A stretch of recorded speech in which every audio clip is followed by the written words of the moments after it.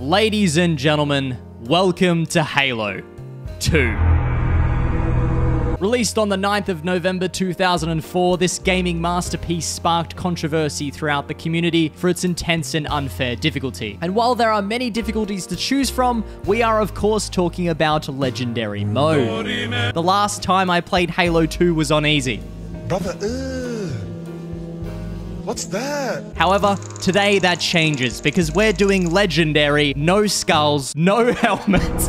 Halo 2 is made up of 15 levels, each representing their own unique difficulties. Among these, Gravemind stands out, renowned for being the longest and hardest. But enough screwing about. Let's play Halo 2 on Legendary. And I'm already dead. Today we'll be playing the game through the Master Chief Collection, which has the option to swap between remastered and classic graphics. I'll be taking on most of the game through the lens of remastered, because how else will I keep my retention rate high for the viewers who care about ultra cool graphics? Our first moment of action, a break-in from the enemy Covenant as they try desperately to stay relevant. We've already crossed out 2 missions. How, may you ask? Well, majority of it was Sergeant Johnson yapping away. The first initial rooms were a breeze, where maintaining a safe distance was the key to staying alive. However, as I progressed, I found myself facing the wrath of Cairo Station. This particular room turned into a colossal pain in my rear end, with deaths piling up fast and my patience wearing thin. After dying a dozen or so times, we were missing one weapon in our arsenal. Something that will save us from pain, and we'll need to use for the rest of the game. Introducing the Plasma Pistol, the bread and butter of the Covenant arsenal. Its overcharged blasts obliterate shields, setting up the classic noob combo takedown. At last, the area was cleared after I chucked the dirtiest plasma grenade of my entire Halo career. Yeah, bitch! Basking in the glory of my successful plasma grenade tactics, I confidently advanced through to the next room, only to have my ego shot down in a matter of minutes. I don't give a goddamn how famous I am or whatever, it don't matter to me. I realized that by maintaining the high ground and occasionally rotating, we could easily navigate throughout each and every room. Sir, they've hit the second tower. But it wasn't until this catwalk full of elites would start to wear me down. And while we were technically only on the first mission of the game, I wasn't giving up just yet. To stay motivated, I started using speedrun tactics like basic parkour to make the experience of playing on Legendary a bit more bearable. And it totally took one attempt.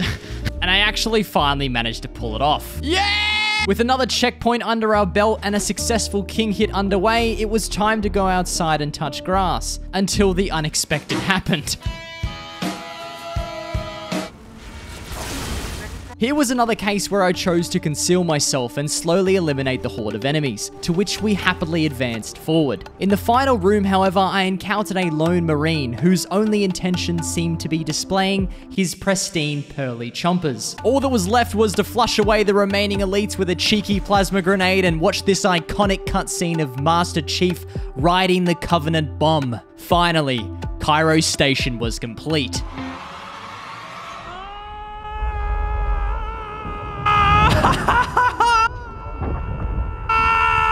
Next up was Outskirts, a mission I was born to play. Do you see that yellow arrow pointing us in the right direction? Do we avoid it? Hell no. Do we jump onto this conveniently placed light here? Hell no. We do jump on the conveniently placed light, which then lets us jump onto the roof of Outskirts. We pull off a cheeky grenade jump, and now we're outskirting the outskirts. And by jumping on this very friendly pelican, we can surf it to the next section of the map as it starts to take off.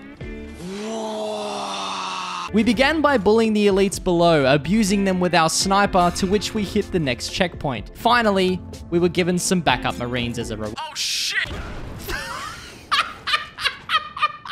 I meant to use my flashlight. With no flashlight in sight, we resorted to using just the flash from our arsenal. Why was I trying to rhyme there?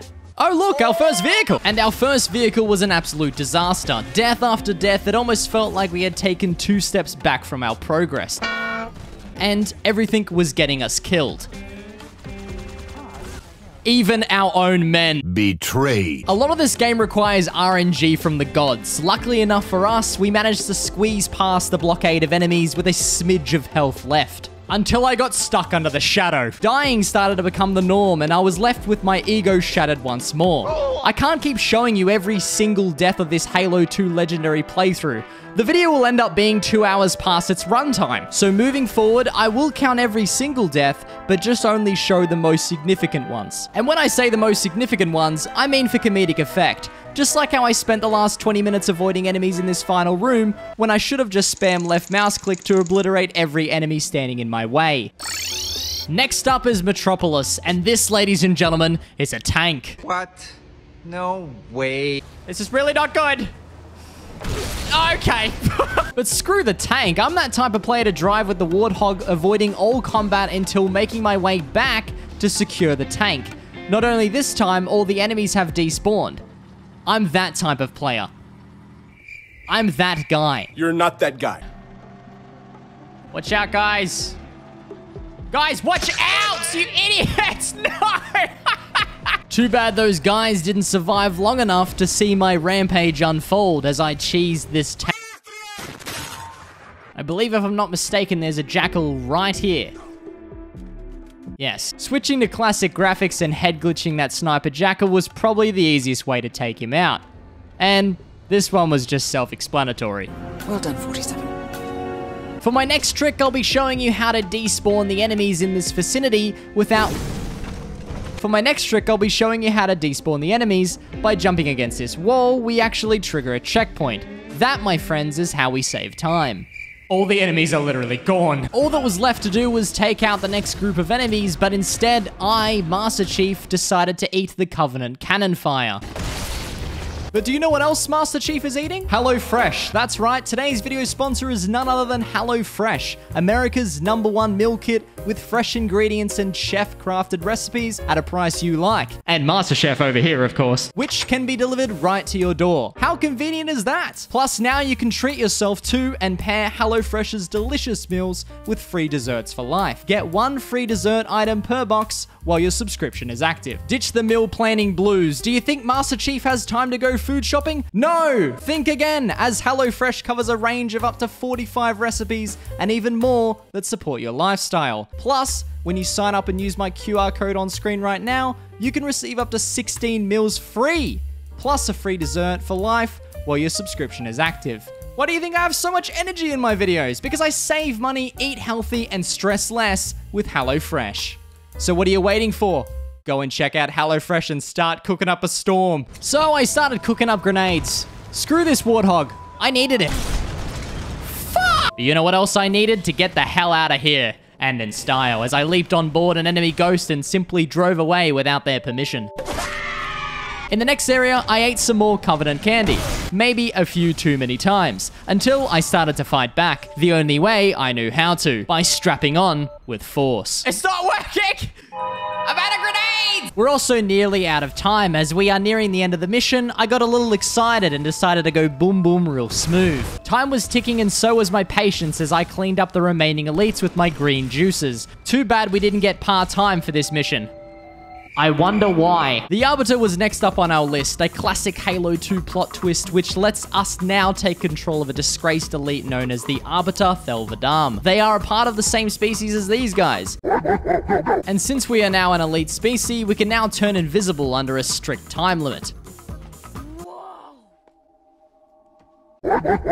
As I made it into the next room, I began getting slapped, spit on, and then brazed bare ass by the flock of enemy Covenants. As we hit the next checkpoint, I started using my plasma grenades again in shockingly raw fashion. I was sticking them all with my glowy balls and making some amazing progress along the way. I was even sticking them to my friendlies.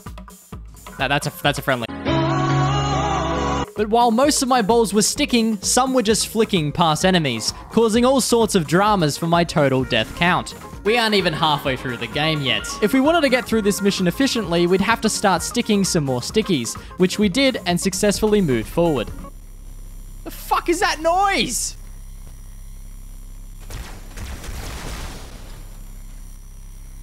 The fuck is that noise? That was probably the noise. Speaking of noises, it's a miracle I haven't had any noise complaints from my neighbors since I've been locked in playing this silly game all week. Oh look, there's our escape vehicle. Let's see if we can approach it. No, of course not. But we can cloak ourselves and make a dash for the door, unnoticed until it's too late and the enemy Covenant have been bamboozled yet again. How on earth did I just die? Clearly the best method is landing on top, because being on top is always good.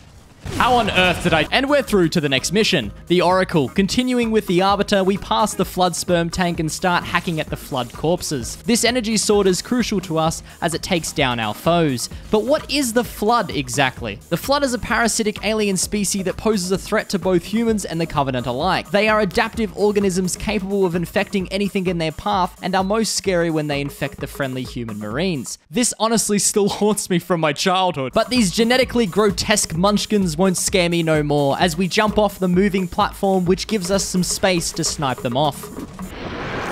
Holy shit! Wow, that was quite scary. I just pissed myself. After the platform had finally reached the bottom, it was time to make a leap of faith and secure the next checkpoint. Hesitant about moving forward into the next room and having died shortly after that, our only option was to pick off the enemy Flood with our trusty sniper rifle. Another day, another victory for the OG.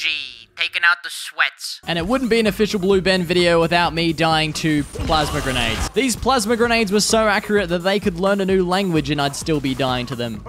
Hello everybody, my name is Markiplier. I think I'm dead. Well, about time we saw some progress. This will save me from the storm. I love this cinematic, and then you just change the graphics and it's like...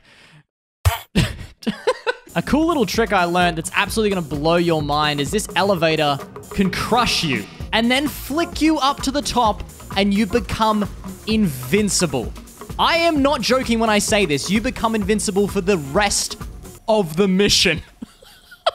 Well, I suppose you're invincible until you fall off the face of the earth. Where am I even going? I need to reset the checkpoint. After resetting the checkpoint and taking down the connected power line cord thingies, it's time to head straight down and escape. However, this time, we're still invincible, baby. Bungie, think, bro. During our escape, a grunt kindly laid out some plasma grenades for us to munch down on.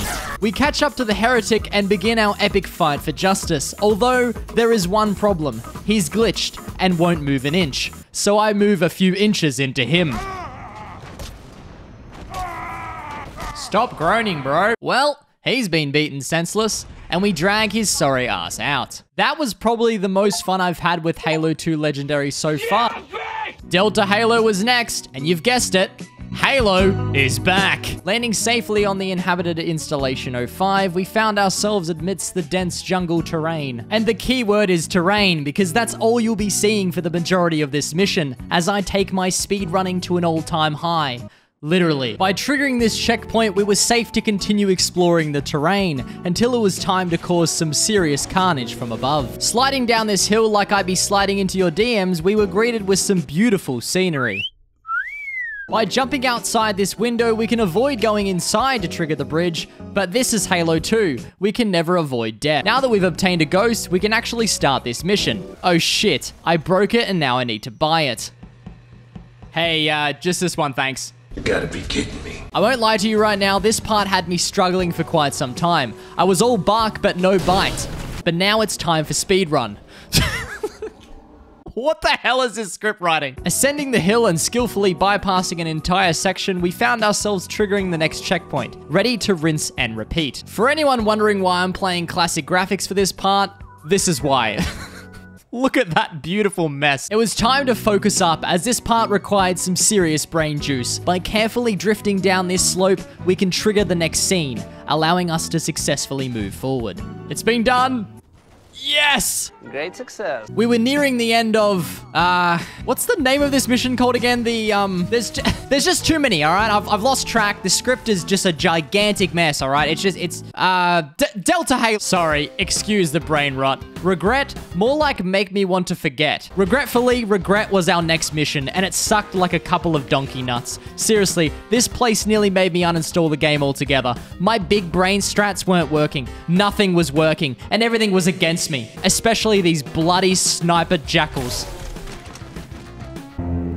I fear no man, but that thing. This was the only skip I managed to pull off, and I don't even think it was that worth it. Because, ladies and gentlemen, this is where the fun begins. At this point, I felt like I was facing real players in a real multiplayer match. It was only until these hunters became a huge pushover that I realized I was playing the campaign. Oh, and now backup arrives, you pricks. Backup won't save me. I've never felt more relieved to see the next area in the distance. Backup won't save me. I popped on my parkour shoes and headed up until I was greeted with the biggest gun I've ever seen. And I'm not talking about the one in my pants. And when I say in my pants, I mean Master Chief, not me. I have a pretty small... If we chuck a plasma grenade down this lift, we can wipe out all the jackals. It was about time this level started to become a little easier on the eyes. Who am I bloody kidding? This is legendary mode. And I died more times in this room than in any mission so far.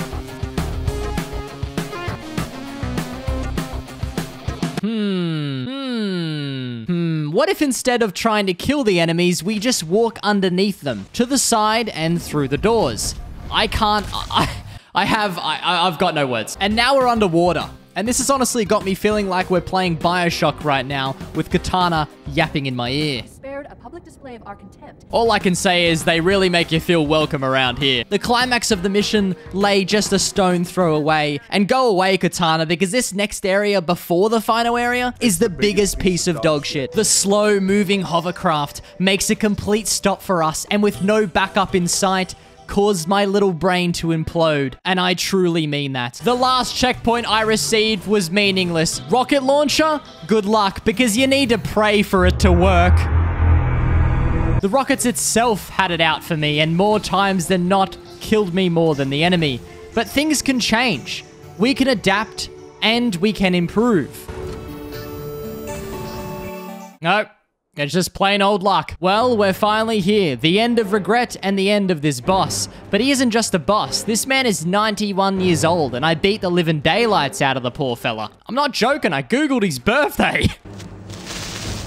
The old man has now been dispatched, and it was time to flee. Sacred Icon was next up, and it was again another Arbiter mission.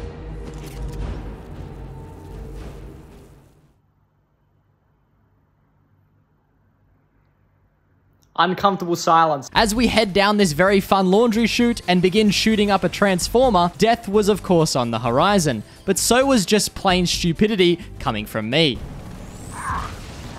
What the hell was I even trying to achieve? While I was getting my ass put in place, I put the game in its place by pulling off the cleanest grenade jump I've ever done. And yeah, maybe it took a few tries, alright? Well, what's the big deal? All that was left now was to make a swift exit. I don't know what I'm doing! I distinctly remember being scared of this part of the game as a kid, but now, well, is this game glitched?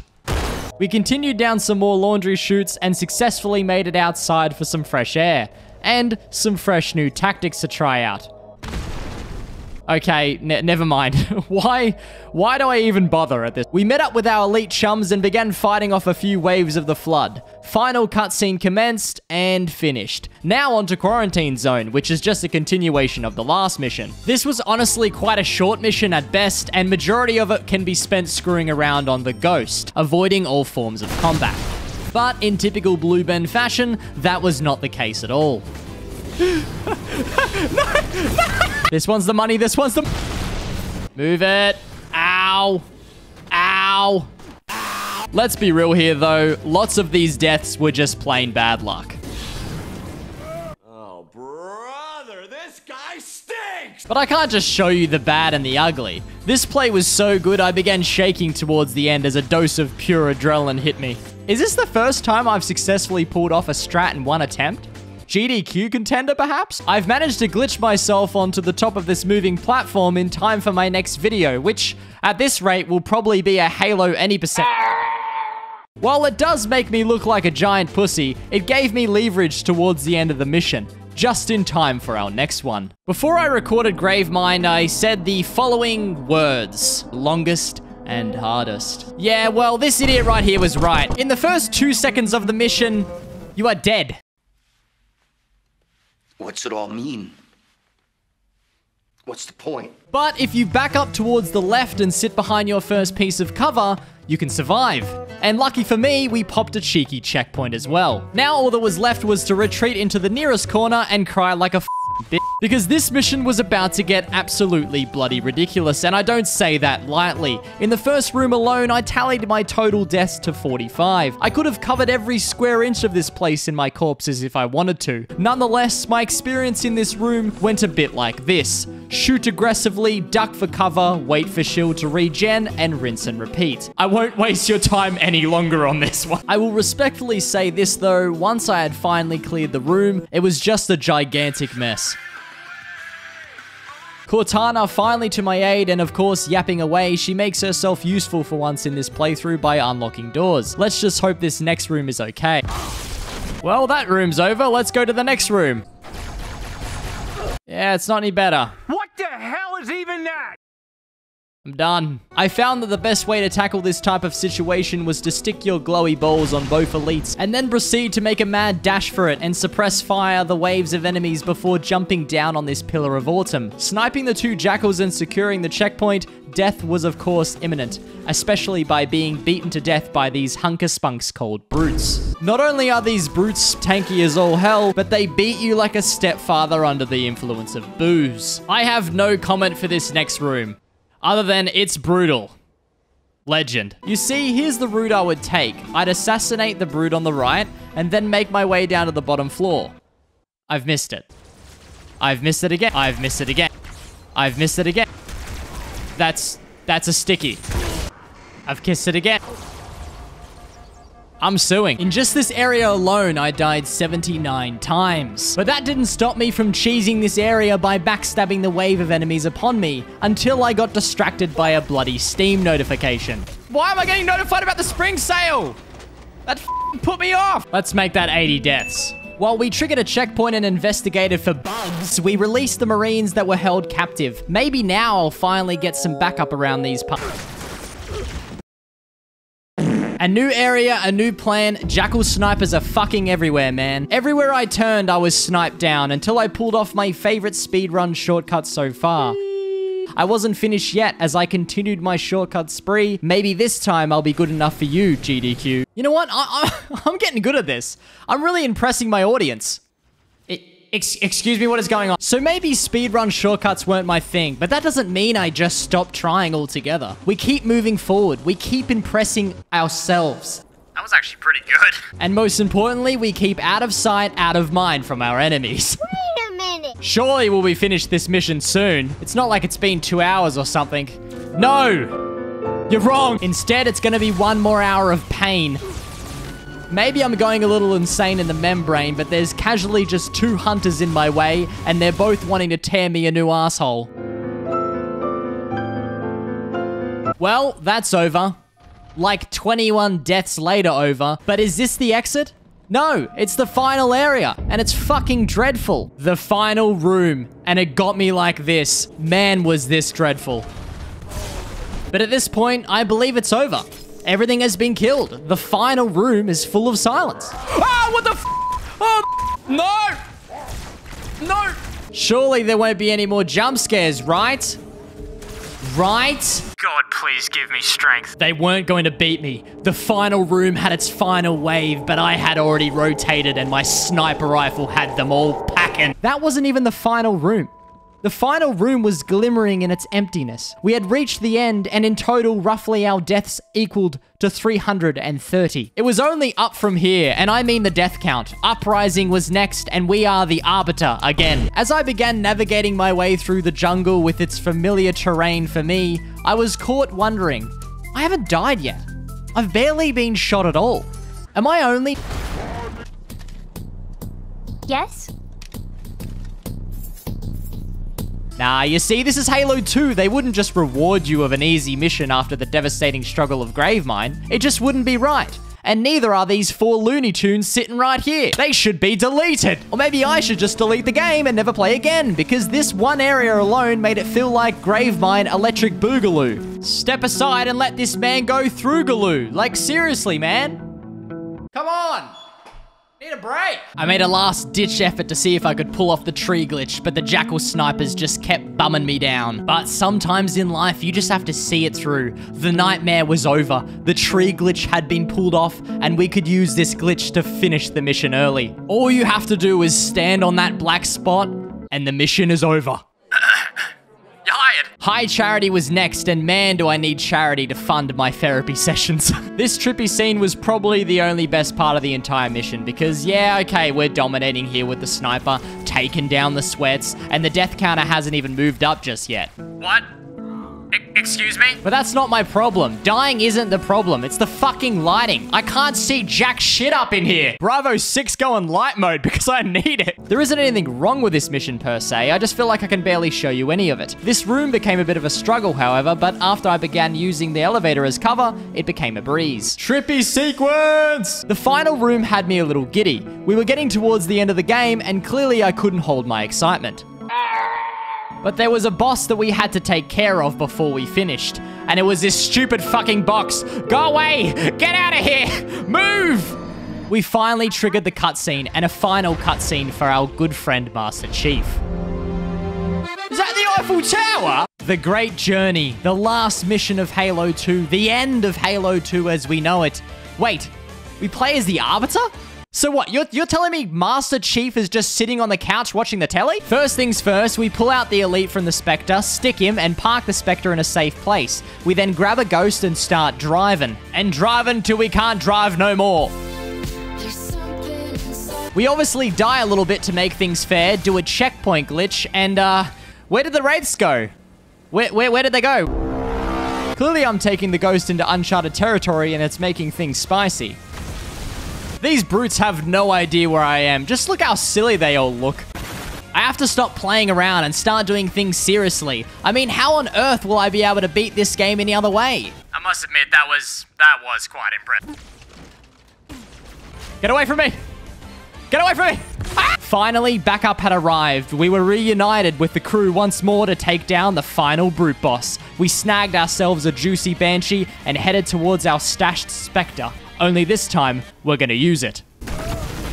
We're not gonna use it. Only this time, we're gonna... And we're gonna use it. With a smidge of health left, we're gonna use it underwater. But BlueBen, what will you use it for? For the final boss, of course. Don't you dare. No! Oh! Oh, no!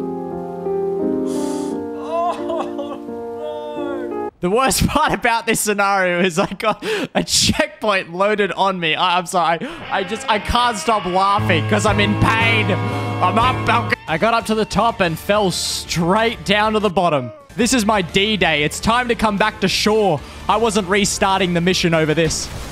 I cloaked myself, headed in the opposite direction of where I was supposed to go, swapped out my Banshee for a freshie, and headed back, angry.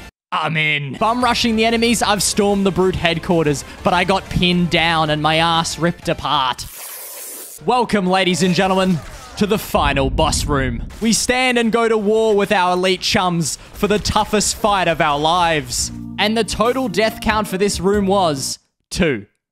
It was bloody 2. It took me 2 attempts and the game was finished. Ladies and gentlemen, this has been Halo 2 on Legendary. I hope you guys have enjoyed this video. It is a very long video, so if you're still here, thank you so much for sticking it through and watching this entire campaign unfold. These are the stats on screen. I'm hoping Games Done Quick reaches out to me, but with that death count, I'm not too sure.